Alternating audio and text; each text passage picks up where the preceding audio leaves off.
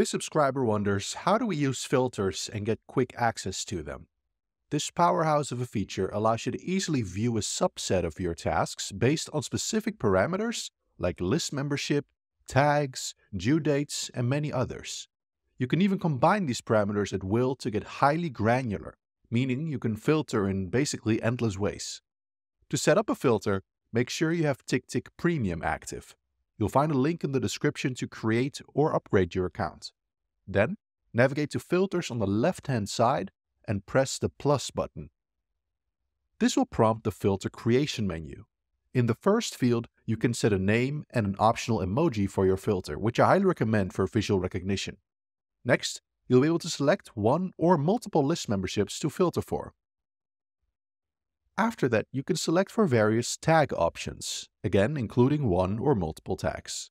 Alternatively, you can filter for tasks that do not have any tag. Note that the default logic operator for this menu is set to OR, not AND.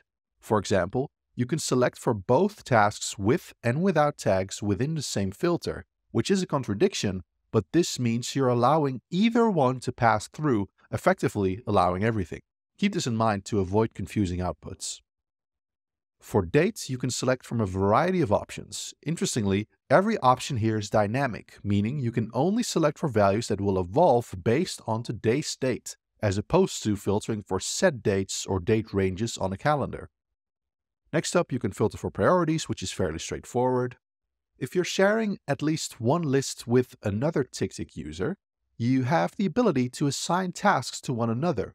If you want to filter out tasks to be performed by others, intuitively you may think you just select Assign to Me.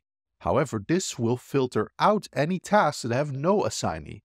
And this is something you probably don't want, because there's no benefit in adding the extra step of assigning a task to someone in a list if that list is only used by you and that someone, thus, is always going to be just you. Luckily, TickTick thought of this, so if you want to achieve this, make sure to select Not Assigned in addition to Assigned to Me. You're able to filter for the presence of certain keywords as well. This includes both task title as well as the description. Finally, you're able to filter for only tasks, notes, or both. My recommendation in general is always to keep your filters as simple as possible and only add in a parameter when you want to narrow down further.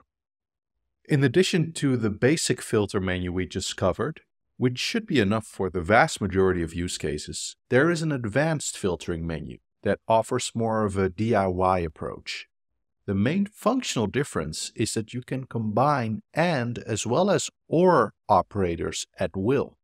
This also means it can lead to invalid results, like filtering for tasks that have and don't have tags at the same time. This will only show after you created the filter though, which I wish TickTick would help prevent by warning you ahead of time. Despite all these filtering options, I only use two types of filters. One is a custom Today filter that excludes tasks to anyone else, as I do share some lists with other TickTick users. And the other main filtering mechanism I have in place is based on two tags. I follow the Getting Things Done method, which differentiates between next actions, tasks that are available, and other actions like planned or someday, etc. With GTD, you also divide your tasks up into categories called contexts, which are basically conditions that need to be met to be able to complete a task, like being at home. I designate contexts with an additional tag, and I use filters to combine the next tag and the particular context tag. This allows me to easily see what I can do now within any given context. For accessing these filters quickly, I pin them, which makes them accessible from the very top left corner. Here's where the value of using emojis for recognition really stands out.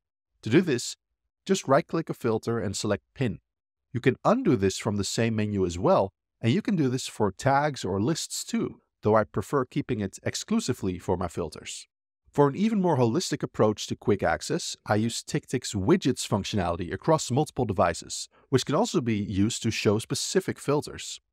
A lot of my tasks are device-specific. For example, I have a mobile banking app, which means anything to do with paying people has to be done on my phone. Hence, these tasks get the phone context. And using the next action phone filter as a widget displayed on my phone means I get to see what I have to do on that specific device while I'm using it.